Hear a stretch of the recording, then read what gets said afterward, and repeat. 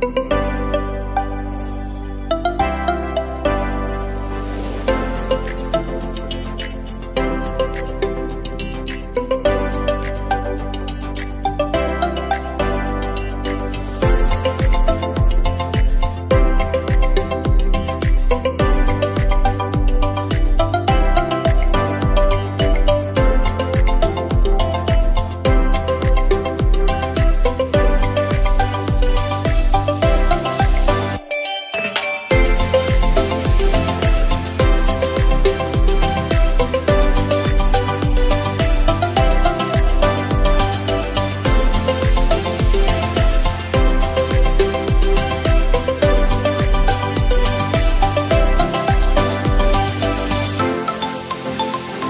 morning, viewers, and welcome to today's Now Streaming show coming to you live from ACNNTV.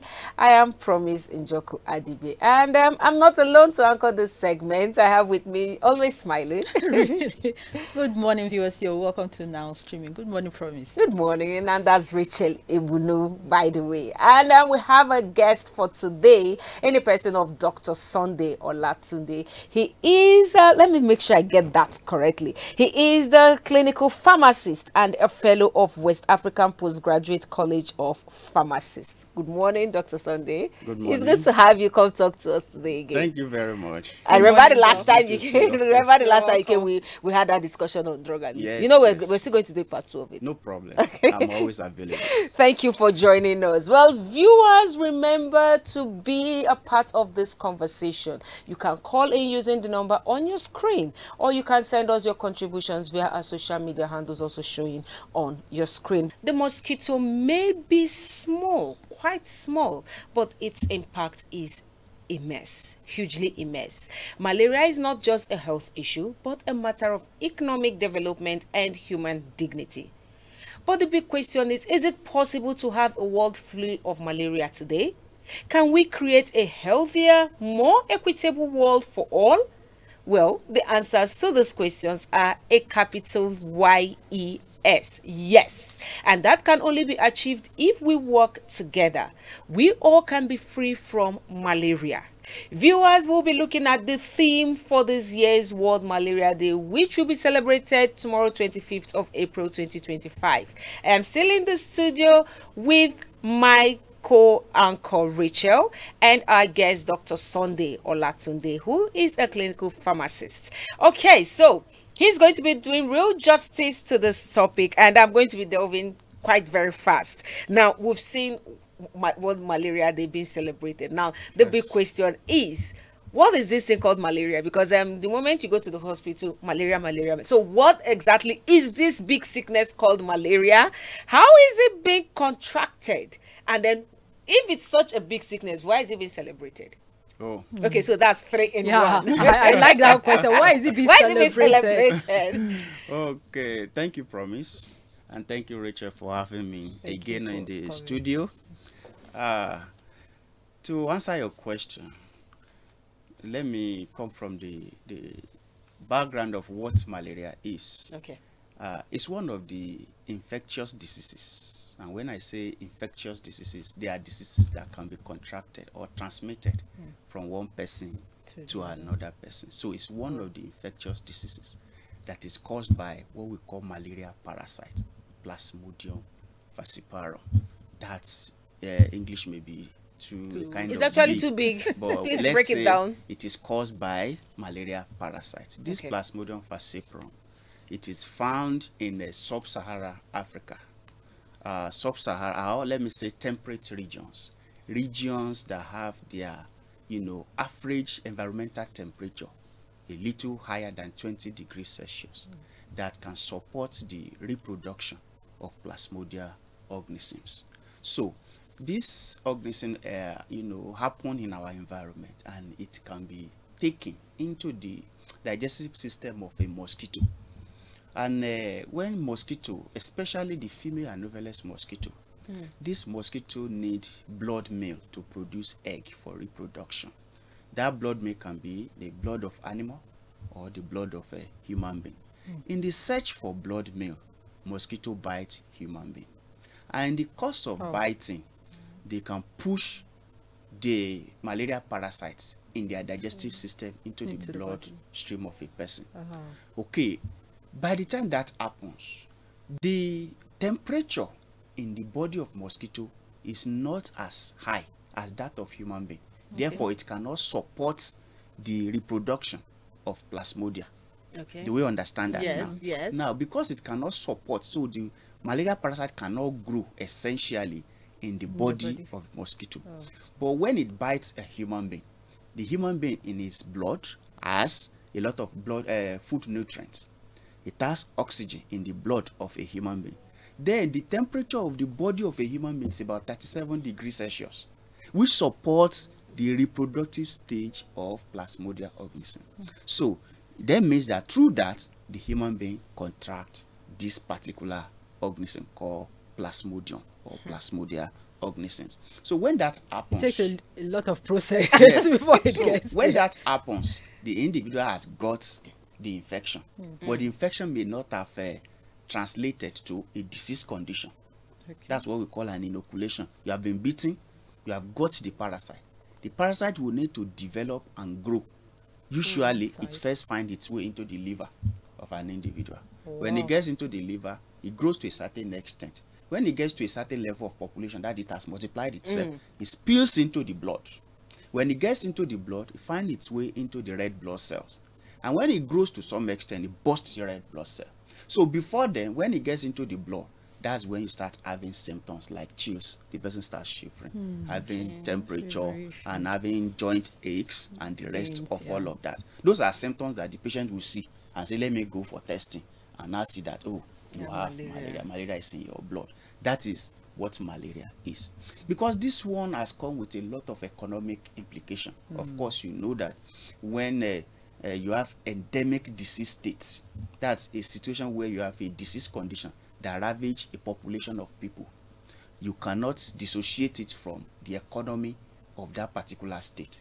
What happens is that people that are not healthy cannot drive a healthy economy. Not at all. So if that is true, it then means that malaria has become a discussion in itself, on a kind of burner for us to discuss. Because if you leave malaria, it's going to cripple any economy. So that is malaria for you and the implication on the economy. So in 2007, the World Health Assembly, which is a kind of like WHO, the World Health Assembly, recognized the effect of malaria on our economy and on the life of individual. Now say, let's try to have a day set apart where we can drum up awareness about the danger of malaria, how to prevent it, and how to control it or eradicate it completely.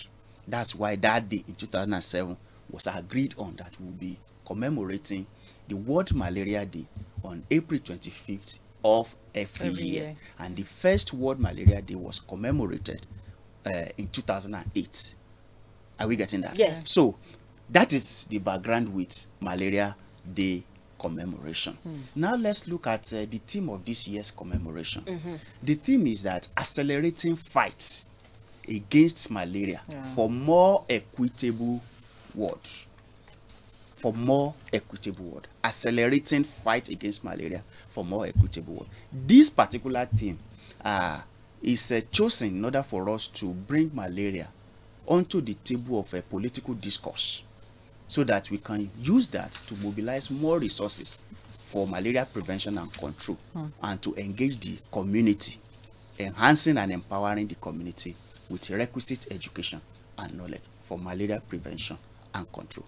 Thank you. Okay, now that's really awesome. That's really awesome. But then, in all you have said, this big thing called malaria, despite the fact that mosquitoes, like I said, very tiny, very tiny. Okay, so you talked about, you know, the economy, development, and all that. Malaria really tramples on that. Of course, it's a healthy people that can lead a healthy economy. Yes. So I want to now ask, in Nigeria, do we ever see our economy being very healthy with malaria on ground? It's because the people are not healthy. Like I said, you cannot drive a healthy economy with an unhealthy people. healthy people are the ones that can drive healthy economy. You see, many times when they roll out, development indices, you will hear of educational, human resource, or human capital development.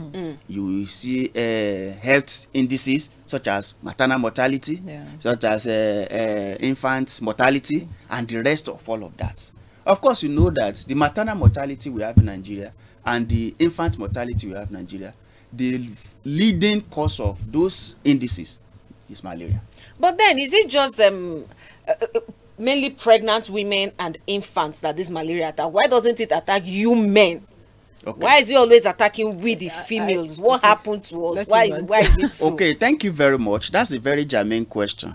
It's not only children, it's not only infants, pregnant women, and vulnerable groups. Let me quickly say, malaria affects mostly the vulnerable groups. And who are in this bracket of vulnerable groups? We'll be talking of pregnant women. We'll talk of children below 5 years and infants. We'll be talking of displaced persons. That's internally displaced persons. You'll be talking of migrants. People who are migrating through uncontrolled routes, like those who are using road transport to Europe. Okay, those are vulnerable groups. Then those who are displaced by war or natural disasters or humanitarian emergencies, those are vulnerable group, because at every point in time that a person does not have one requisite education and the person is poor, that kind of person is vulnerable. But together with that is that those who are displaced from their natural homes, for example, if you live here, this is probably your natural home. But if there's a conflict around here and you are in the IDP in the evening today, people in the IDP, some of them don't even have a home. Not to talk of how you net, that's netting of windows and doors. Mosquitoes. And not to talk of going to buy insecticide treated mosquito net to prevent malaria. Not to talk of sleeping well, resting well to boost immunity in order for you to stand against malaria parasite infection. Are we getting all of that? So we'll talk of displaced people. You talk of people who are victims of natural disasters. You talk of children.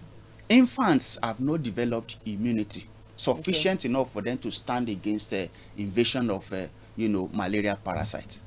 Children under 5 are so susceptible, and the infant mortality we talk about is in this age group.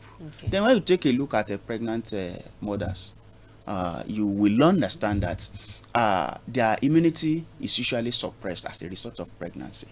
And because of that, when mosquito bites and malaria parasite is introduced into their system, they do not have a fighting stamina in order to stand against it. And the devastating consequences became pronounced. You now see a situation where either the mother dies, or a situation where there is stillbirth, or a situation where there is premature delivery, or a situation where you have a low birth weight. Have you heard of a low birth weight before? When you give birth to a child maybe ordinary underweight child, where at the point of delivery, that shows that something did not develop very well. Either the internal organs, liver, kidney, brain, and all that, as a result of malaria, prolonged malaria that the mother may have contracted during pregnancy. This is why, Rachel, I leave to you now. Like, this is scary. Very. Like, you talked of the vulnerable people that are prone to this malaria. We talked of the underage from 5 years, the pregnant women and stuff like that. Now, and considering the theme of this year's celebration, these people rarely see anything to prevent them from contacting this malaria, how to prevent themselves from contacting them. especially those in the IDP camp. We hear of, okay, they share, the government share nets to prevent such. But how far have they gone, and how can this be prevented? We see slums, those that sleep around in the slums, and our women, our mothers, they barely have this facilities to take care of themselves to prevent this thing. How can we, okay, talking about the government, I don't know, we talk about the government committee. How can we as a person help ourselves first before the government come in to this? Thank you very much. Also, together with that, I would like us to take the issue of, gender, human rights, and equity. What are we talking about when we talk of equity?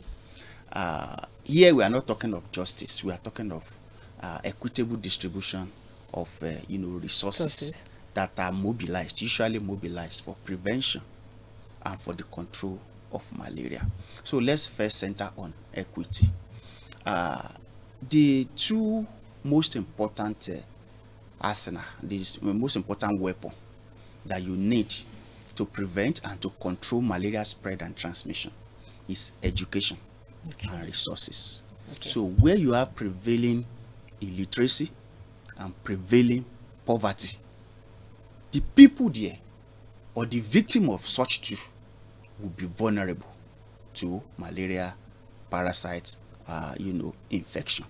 And the devastating effect of it, they will be vulnerable to it. And how does that come? You and I are in Abuja. By the grace of God, you are educated.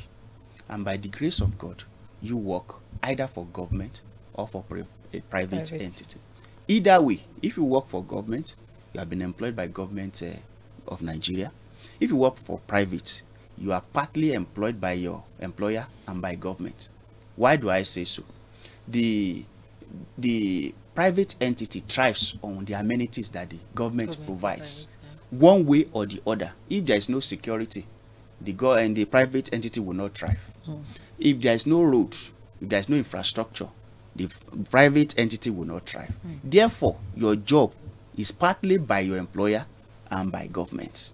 So we now see that we see ourselves as a privileged people. But there are a group of people in this same country. One, are not privileged to be educated. What's the impact of education on what we are discussing? This I'm discussing, we are using English as a medium of our expression. And for as many as those who can listen to us from wherever they are all over the world can understand what we are talking about. But we have a group of people who cannot understand this. Probably because of the medium of expression we have chosen, which is English language. But there are still people that even when you go to their community and you are able to translate English to their mother tongue, they will still not be able to understand what it is because of the logic it involves. Look at my first introduction about how malaria comes, how it is transmitted, and all that. Even if I explain that in Yoruba to a Yoruba person, logic is required. Ability to get information, process it, and make sense of it is required to understand that. And if a person cannot understand what it is, how can the person take action to prevent it? That's where education comes into it. Now, when we now talk of poverty, education and poverty, they are Siamese twins. They are together. If you can say somebody is poor because he's not educated, you can as well say somebody is not educated because he's poor. So the two of them, they are difficult. When a person is educated to a certain extent, you don't have to be a professor. A basic education is what we are talking about. Primary to secondary school. If such a person has got a qualitative secondary school education, if I want to explain what malaria is, I will be able to explain it and the person will be able to understand me. Now, basic education enhances or gives opportunity for someone to have self-awareness and self-introspection. Be able to evaluate yourself and know what you can do within your own capacity to make yourself better in terms of whether finances or whatever. To be able to assess implication of a certain thing, a certain concept that is explained to you. For example, malaria. If you have malaria often and your family is ravaged with malaria, the implication of it, somebody that is self-aware will be able to assess that. and will be able to take requisite action to prevent that. But if the person cannot be so self-aware and cannot evaluate all of that, then the person will be a victim of what we are talking about. When somebody has basic education, the individual can be employable or trainable for a vocation that the person may want to go into. Trainable or employable. If a person does not have that level of education, the person is already, bracketed out of this discussion. And by that, when you talk of malaria, he doesn't know. When you talk of prevention, he cannot even appreciate what you call prevention. So we talk about education and poverty. And people that are out of that bracket, that cannot access education and are poor, they are more vulnerable than those who have some level of education and are not so poor. And I started with yourself and I, that we are here in Abuja and we have derived some benefit through the intervention of the government of Nigeria. Will you say that opportunity is equitable, since it is not available to everybody? And those that the thing is not available to, they are vulnerable to the ravaging effect of this particular phenomenon, malaria, we are discussing. So that's where equity comes into it. And I say equity is not law. It's not that say, okay, what you give Abuja, you must give them in Abaji. It's about what does Abaji need that will make them to prevent malaria, and what does Abuja need. In the case of Abuja, we may need just little, because an average person is developed to the extent that he can weather some certain level of resistance against ravaging effect of malaria on his own. For example, you as a person, one, you have a little understanding of what malaria is. Two, you can afford to go and get education about prevention and implement recommendations that can lead to prevention on your own without calling on federal government, because of what? Education and lack of poverty that we have here. But for those ones here in the same country where we all have equal right to the resources of the country, you see that some people are they don't even have access. They are denied. They don't have access, and that's where we talk of equitable distribution of resources. But the case of gender, there are some gender practices in Nigeria in which a girl child is discriminated against. Where I grew up from, you may find out that a certain father who has two children, a girl child and a boy child, when he has resources to train only one, that's the best of his capacity, he chooses to train the boy. And when he trains the boy, he gives the boy education. By that, empowers the boy against the girl child. And when we talk about malaria prevention and malaria eradication and control, what do we two things we mention? We mentioned education and poverty. The education that the girl child does not have made her to be poor and then vulnerable to malaria. And when you go to some part of northern Nigeria, you find a situation where a girl child is given in marriage too early. Age 13, 14, 15. And such girl child is not educated, and by that subjected and banished to poverty. And when that happens, it makes her more also vulnerable to malaria ravaging effect and all that. I think we wouldn't have time to exhaust all of this, honestly, because this is really eye-opening. But then I remember a question I asked you the last time you came here, where we were not talking of malaria then, we were talking about war on drugs, and I asked you why is it that in Nigeria, malaria is just everywhere. You go to the hospital, there's no time you go to the hospital and your blood is tested that they will not tell you have malaria. In fact, from the videos we watched, so people kept saying, malaria. It's a reoccurring thing. Yeah, it's a reoccurring thing. Every time you go to the hospital, in fact, you finish taking malaria treatment right now, go to the hospital next 2 weeks and they test your blood. There's still malaria there. That is one. Why is it so? Is it that the mosquito bites keep, or is it that the medication we're taking is not up to standard? Why do we have a daily reoccurrence? And then the second question I'm going to ask, is it that the government cannot bring out like a vaccine for every Nigerian to take, and then we know that, okay, for the next 10 years I've taken this vaccine, just like we have for hepatitis. I've taken this vaccine, so for the next 10 years I'm free of malaria. Can't the government do that? Okay, Yes. can we get the response briefly? Yes, I've just thank been you. told that time is The fast government spent. can do that, and the government is working on that. That's for the going to- vaccine. Yes, for the Okay, vaccines, okay. and it's likely going to be for children, Oh. 5 years and below to start with, because they are the most vulnerable. We Listen, have a it's long not, way to go. it's not about you. It's about who are the most vulnerable group. Among who do we have most death? Okay. What do you want to prevent? Okay. You want to prevent death, she? Yes. So it is among those group that we have most death, and we must start from those ones. They are the ones that have little immunity. Okay. So we must start from them. So that's the answer to For the the vaccine. For the Okay. vaccine. The second one is why do we always have malaria Even after in treating. even after treating? Okay. The thing is this: since you are not controlling the mosquito bite, you may be treating, and the mosquito is still biting you. Oh my God. You may finish treating tomorrow, another mosquito Still has biting. bitten you. Together with that is that many of the medicines, what they do is that they convert the organism, that's Plasmodium organism that is responsible for malaria now, to what they can call hibernating organism.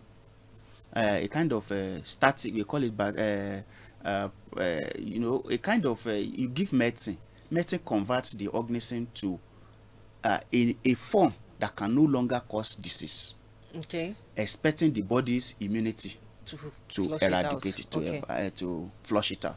In situations like that, when you go, the test will identify that it is there, but whether it's able to cause disease is another thing. I don't know if you get what I mean. Yes, now. I do. So that's why you always have that positive. Sometimes you see it is 1+, but you know that you are fine.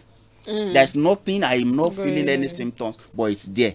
It is there because this microscope has identified that it's there. Sometimes the medicine you took has only converted to an inactive, yes, that's the right word, an inactive form of the So plasmodium. should we be living on anti-malaria For the rest of our our lives That's- just to prevent that's this? why So then we you say- people keep telling us excess of these drugs damages our liver, our kidneys. Okay. Rachel, we're in between. We don't even know where to head It's to. not as bad as that. At any point in time when you need to use medicine, you weigh benefit and risk. Oh. For now, mosquito is right with us. To stop malaria is to stop mosquito. If you can stop mosquito, it will be good for us. We'll be able to stop malaria. But if you I don't know cannot how we're stop going to mosquito, stop it, because malaria is this here thing with has us. been- The way we can go about it is that vaccination.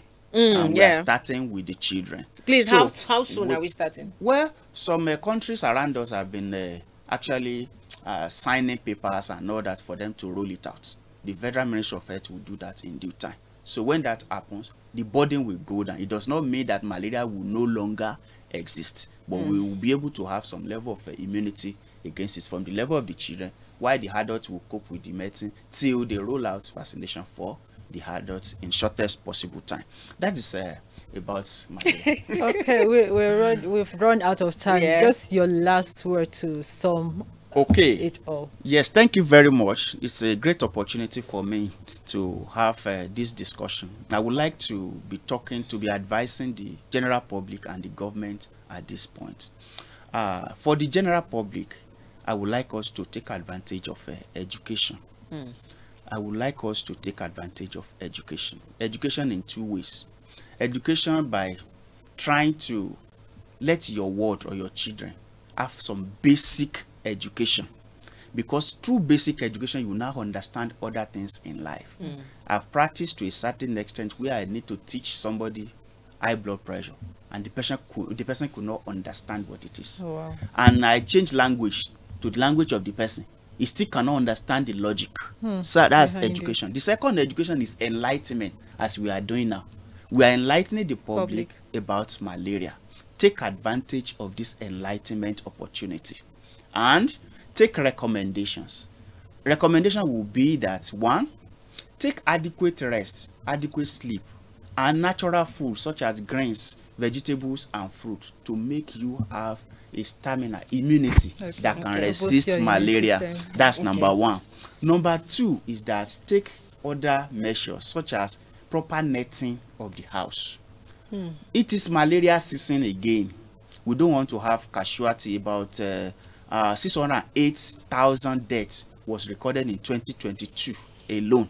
So we don't want to have so many casualty. Take proper netting of the house, the entrances of the house and the windows. Put nets. Then, if possible, get insecticide treated mosquito net and sleep under it. Okay. Clear the bush around the house. Prevent, water being collected, that's stagnant water around your house. Don't have particles and bottles that collect water. It is rainy season, it is malaria season. Okay.